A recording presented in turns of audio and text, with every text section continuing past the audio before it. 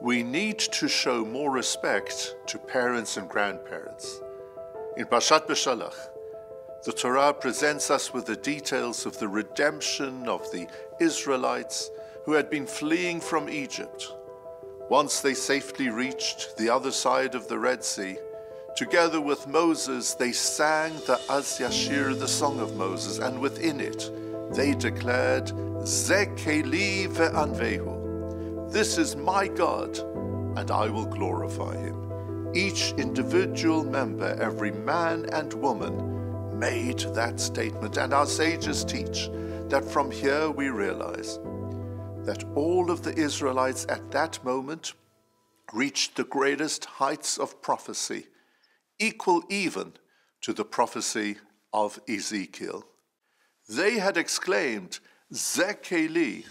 They were pointing as if to say, we can actually feel the presence of God right now, who is communicating directly with us. But Rashi, bringing the Midrash of the Mechilta, adds a further point. Says Rashi, what each individual was actually saying at that time was, Lo ani tchilat hakdusha. This holiness is not starting with me.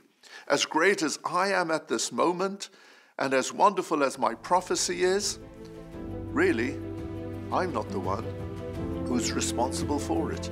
And we learn this from the continuation of the verse. Elokei avi varomamenu. God is the God of my father, and I will exalt him. Respect was given to previous generation who sowed the seeds for that great moment to happen. I believe that the message here is of great relevance for us in our times.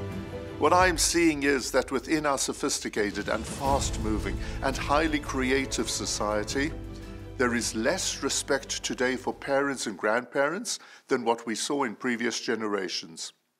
But from Parshat Beshalach we learn that actually just the opposite should be the case. The more we are achieving, the more indebted we should feel to those who preceded us.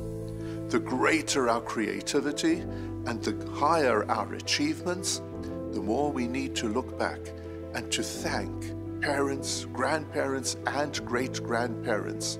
Because from Parshat Beshalach we learn that if not for them, we wouldn't be where we are today.